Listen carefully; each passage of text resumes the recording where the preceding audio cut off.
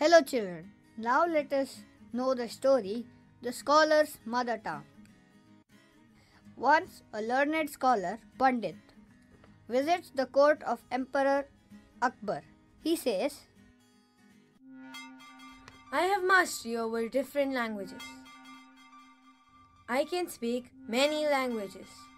Oh, sounds good. The Pandit makes a challenge to the court. Is there anybody here present who can find out what my mother tongue is? Maybe Tamil?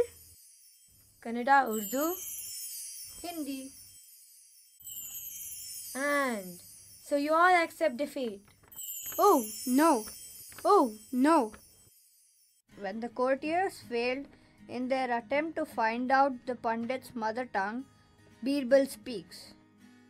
Well, Your Majesty, I shall find out the Pandit's mother tongue in a day or two.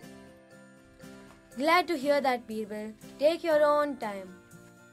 That night, Birbal sneaks into the Pandit's bedroom. Finding him asleep, he tickles Pandit's ears with a feather. Then, Yavaradi. Oh, well, that's it. Pandit, in his sleep, shouts in his mother tongue. The next day in the court, Your Majesty, the Pandit's mother tongue is Telugu. Yes. Well done, Birbal. But how did you find it out? Your Majesty, in times of difficulty, a person speaks in his mother tongue. Your Majesty, when I tickled the Pandit's ear with a feather while he was sleeping yesterday night, he shouted in Telugu. So I found out that his mother tongue is Telugu. Clever, Birbal. You have proved your wit again.